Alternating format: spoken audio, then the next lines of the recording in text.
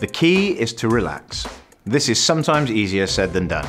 If you get nervous, remember your breathing. Keep calm by physically breathing slowly and evenly. This will keep your heart rate down and any symptoms of nervousness from coming across on camera. And remember, this is a video, not a live performance. If you make a mistake, who cares? You can just go back and do another take. There are 3 things to think about regarding your delivery on camera: your facial expressions, your body language, and your voice. This is not rocket science, so you'll be fine. Firstly, you need to come across like you care and not make people feel like you aren't enjoying it.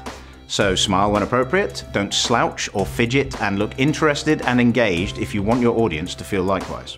When speaking, your intonation needs to express your interest in your subject. You don't need to sound relentlessly happy, but keep the energy up. People have tuned in to hear you, so sound like you care. And of course, don't speak too quickly, because if you become unintelligible, no one will hear your message. If you've practiced your script like we suggested in part 1, you should be fine.